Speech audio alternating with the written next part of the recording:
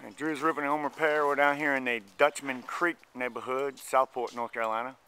Had a customer call me up, said he had some issues with leaking dormers. So we went up there to see what was going on, and I'll show you in a second what we found.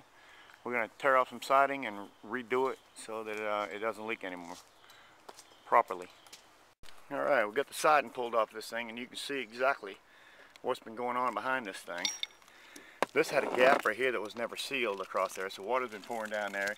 And then when it gets to the top of the piece of siding, it just rides back and forth the siding. Goes down to the next one, rides across the siding. And here at the roof line, the siding was right on the roof, literally laying on the roof. You can see the paint lines where it was sitting on the roof. You always want to leave your siding, like I've stressed so many times before, off the roof about a ½ inch so that the water doesn't wick up the ends of it. And the next thing is, when you do put your siding down there anyways, whether it's off the roof a ½ inch or not, you want to make sure that it's painted. So you want to paint that bottom so that the water's not going to wick anyways. So there we go.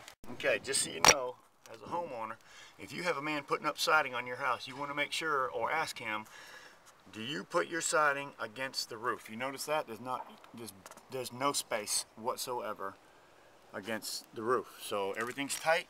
And if you notice this, none of the ends are painted.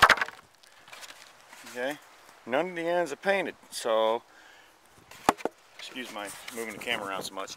When this thing's sitting against the roof right there, it's sucking up water. Don't let your siding guy do that to you. Let me show you one other mistake the contractors make when they're putting on siding or anything else. This is the flashing run, which runs up fairly high. Got a good, it runs all the way up to here, from there to there. You don't want to put nails through your flashing an inch off the roof. See here? We got nail holes an inch off the roof. There's literally nails, nail hole, nail hole, nail hole. Don't let them do it. Tell them keep your nails out of your flashing, or at least keep them up a couple inches. And if they run it tight down to the roof here, the water's going to wick and it's going to follow that nail hole right into your house, and then you will end up with a leak. Alright, like I say, the main thing is you want to make these tight, and look at that. See that caulk bead right there? I put that before the siding goes in. And then I caulk it after the fact also. And then the next most important thing, keep your siding off the roof line. No wicking. There you go. It's a done deal right there. Yep, done deal. Caulk that little piece right there. Notice the caulk squeezes right out from behind the siding.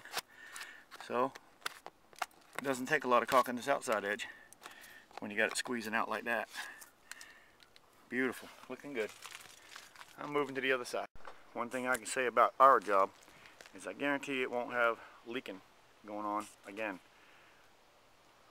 Guaranteed.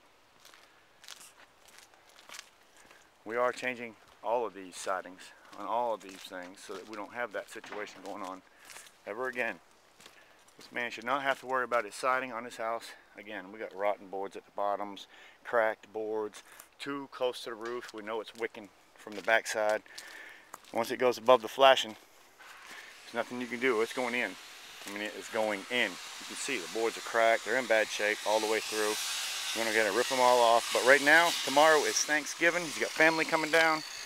We don't want to be in the way of his family, so we got right over here as quick as we could so that we could finish this thing up before his family got here and we wouldn't have a bunch of work going on. Got my man Houston down here taking care of the cutting for me and the painting the edges and doing all the stuff right so that when it comes up here it's ready for me to rock and roll. So it doesn't take a long time for me to do my job. Caulk and seal. I want you to notice the first thing I do before I start siding. Nice fat caulk bead. Put my siding to rest in. Now after I put my siding on, I'll put a caulk bead on top of it. There's no way you got any holes at that point.